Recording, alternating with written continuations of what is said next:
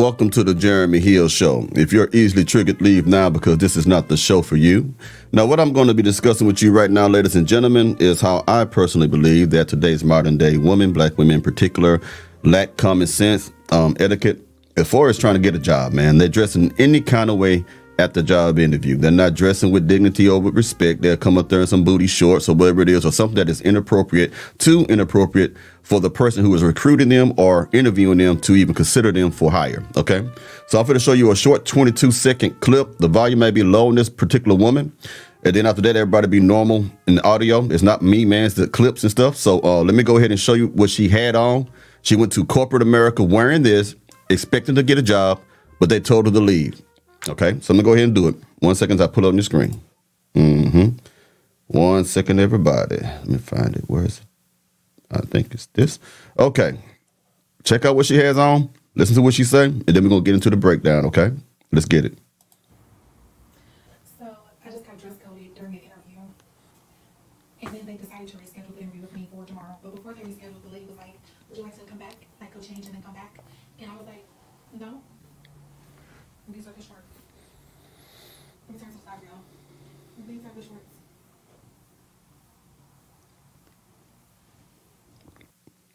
Now, that was very inappropriate to wear at a job interview. I think we all would agree with that, right? In corporate America, a white collar job and stuff like that. I don't know who is raising you women, man, because like your parents and people like that, your grandmother are the ones who normally would tell you, put some clothes on when you go get a job, man. If they tell you to go and come back to change clothes, I wouldn't hire you. You know why? Because if it's my business, I don't care about you being an individual in self-expression. It's my business. I have rules, I have policies, and you will abide by them or you will be gone. So the fact that they told you to come back, I wouldn't even told you to come back. I wouldn't told you that because they already told me right then that you don't have common sense. Okay. Now let's get into what this lady's going to say about it. 1 second. Oh, TikTok been tripping. Or it might be my software. Let's get it. That woman who wore shorts to her job interview is used to women lying to her. Yep. She is used to women lying to her, and the woman probably lied to her and told her that she looked good to wear the outfit. And she came to TikTok looking for validation. Exactly. A lot of these women who are doing the wrong things come to social media to get approval by other people who also do the wrong thing, because they be like, girl, you look good. They hating on you, and they do the same thing that they're doing, or they wouldn't even do those same things, but they just want to just keep pushing this narrative of being a mustard back heifer, do what you want, don't care about anybody else's opinion and stuff. You should care about certain people's points of view. I don't give a damn what nobody thinks of me, but I'm not stupid enough to not understand that there are certain groups of people that I should care about. Such as an employer. It matters what they think about you, especially if you're being hired. Okay, so let's get back into it. Looking for validation to tell her that she was right, because she's not used to anybody telling her the truth. Like, I mean, it's clear. She's used to people telling her she looks good, she looks great, girl, you got this, you're the best, you're phenomenal, you're perfect, lying to her. And she was humbled today. I will hope that the interviewer humbled her to let her know you need to change. You don't look good. And that's the unfortunate side about women lying to you and telling you that you're perfect, that you're great, and they send you out to fail. Women make other women be crash dummies. Crash dummies, teaching crash dummies to continue in crash dummying. That's what's going on. Women are some of the worst advice givers on this damn planet, okay? They are, because they think with emotion, not with logic. Common sense logic would have told you to have the appropriate attire. That's why you don't need to get hired. A lot of you don't need to get hired, because if you can't understand that simple principle of carrying yourself with some good, elegant decorum to the point where you look like something that someone would want to hire, okay? If you don't understand that, then you don't need to have a job. You don't need to have a job, okay? That woman was probably about 30-something years old, or late 20s or early 30s, and thought she can go to a job showing everything. Now, I just played a video a while ago talking about how a lot of the youngsters are dressing whorishly, right? This is a result of that, okay? Showing everything, being what you want is not the way to be in this world. You have to conform to some rules. Thankfully, they want to offer her, you know, to do the interview again. But everybody doesn't get a second chance. But when you lie to women and tell them that they look great, you send them out to fail. You send them out to be on the wayside by themselves, lying to them. And she couldn't even take accountability because, again, she's used to people lying to her. She never had to take accountability. She's never had to say, you know what, you're right, I should change. Because I've been told by everybody in my life, girl, you look good. Yes, wear the shorts. Yeah, the shorts look good. Wear the shorts. Stop lying to each other because it does not look good. It doesn't benefit you, and it is harmful to you and other women. She is absolutely correct. Now, I'm going to show you a gentleman's point of view about that. I think we are in agreement that that was the wrong attire. I think we all are, but let me go ahead and do it anyway. See, some of these women don't have fathers, man. Some of them don't have no, hold on, I'm trying to find it. 1 second, y'all. Boom. They don't have fathers, man, and they need direction. They need instructions and stuff. And even though I come across as stern and hard, whatever, you need this type of teaching because apparently you're lacking. You're not getting it. And it's a damn shame, man. Let's get it. Hold on. To the woman who wore shorts to the interview and was very confused why they turned her away, let me hold your hand. When was wearing shorts ever acceptable to a corporate interview? I couldn't imagine going to an interview and wearing khaki shorts or any sort of casual shorts and thinking the company was gonna fucking take me seriously. I mean, interview tip, I didn't know this was lost in translation. You literally just ask the recruiter, what should I wear to the interview? For a woman, ankle pants, suit, any sort of suit, and a long skirt to the knee. Let's keep this short. Don't wear shorts to an interview. Duh.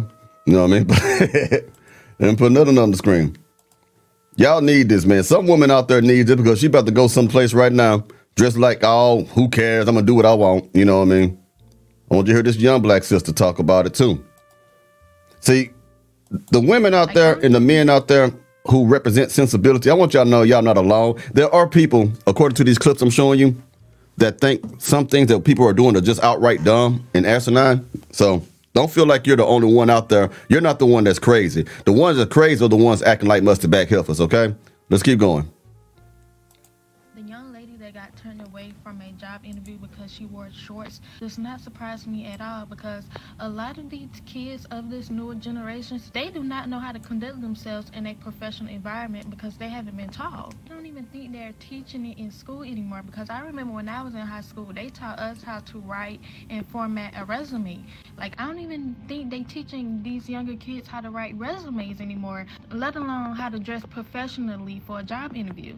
And I think a lot of people are being really mean to her in her comments, saying that you should have known better, you should have known not to wear shorts to an interview. And honestly, I believe she genuinely did not know. I do believe she can use this moment as a teacher.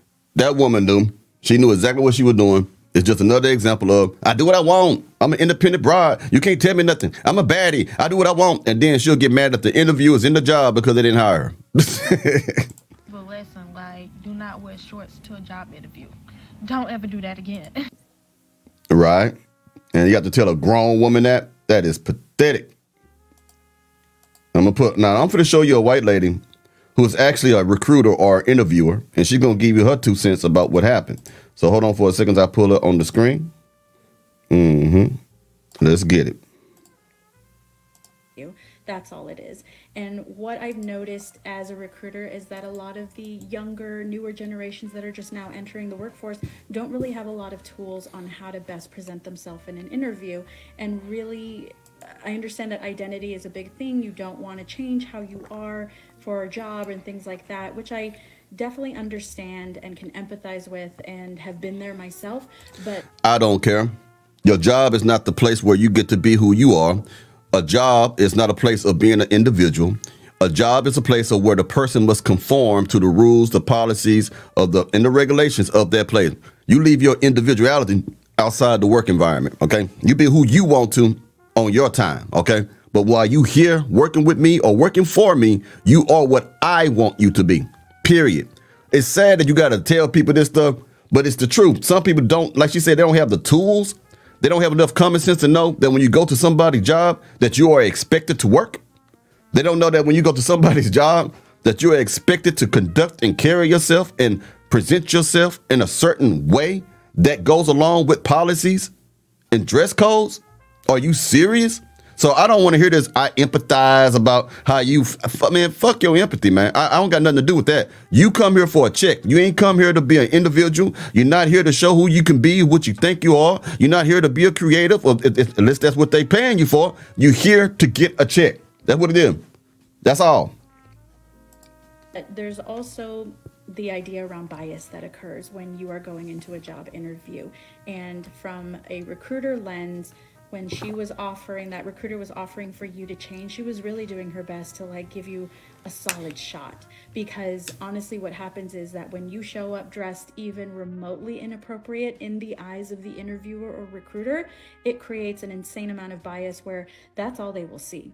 They won't see anything beyond the shorts. They won't see anything beyond a tank top, a tube top, if you're wearing a political statement on a t-shirt or anything like that. Not saying you look slovenly, but there are some people who show up looking very messy and not put together. And that creates the bias, unfortunately, that, you know, the recruiter or hiring manager won't see anything beyond it. And I know that's shitty, and I know people will get angry about that, but unfortunately that's the workforce. They have to be able to see that you can actually add to this company and that you can present yourself in a way that's appropriate to represent the company. So the really good thing about going into an in-person interview is being able to kind of scope how the other employees dress and see what their general dress code is. So like, I went in for an interview once, I dressed, you know, business casual, and I saw everybody was wearing t-shirts and jeans, and I was like, great. Everybody's wearing hoodies, hats, whatever. Everyone's really casual. So as soon as I got that job, boom, I was wearing t-shirts and jeans too. So take the opportunity when you are coming into an interview to present yourself business casual, appropriate length bottoms,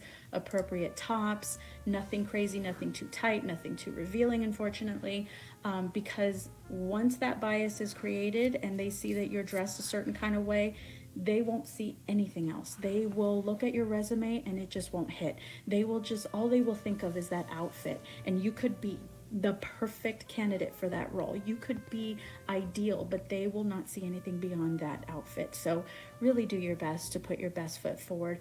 Still try to keep your personality in there, but you know, again, hopefully this helps. You can absolutely do it. I'm hoping that is helpful for anyone else out there. And again, the shorts look great. You look fantastic. Just don't use them for an interview. Common sense ain't common.